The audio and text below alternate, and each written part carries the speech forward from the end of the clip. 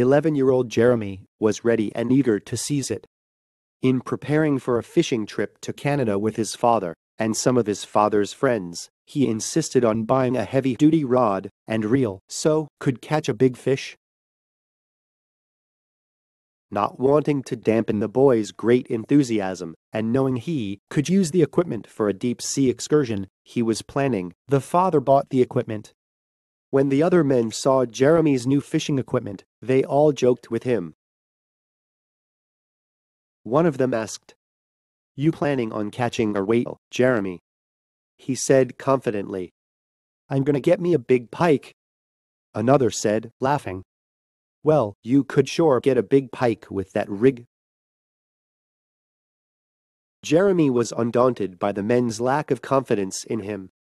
For days on the lake produced little for the men and the boy, and Jeremy's fishing rig became the butt of many a friendly joke. Then, suddenly one of the men shouted, "I have something." His pole lurched and strained. A moment later the pole quickly straightened and the line went limp. The line had broken. The disappointed man muttered that he should have come prepared with heavier equipment.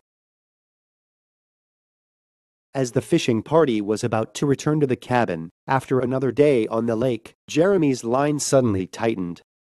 At first he thought he had hooked a log beneath the surface of the water. But then the line began to move with a force that almost frightened him. He had hooked his big fish. 45 minutes later he hauled his pike in the boat, a 32-pounder. The men were flabbergasted, envious, and respectful, because Jeremy taught them that if you want to catch a big fish, then you had better come prepared. This story is quoted from John Templeton's book, Discovering the Loss of Life. Often people live in the hope that success would favor them, but thinking that if by chance something big comes along, they'll grab it.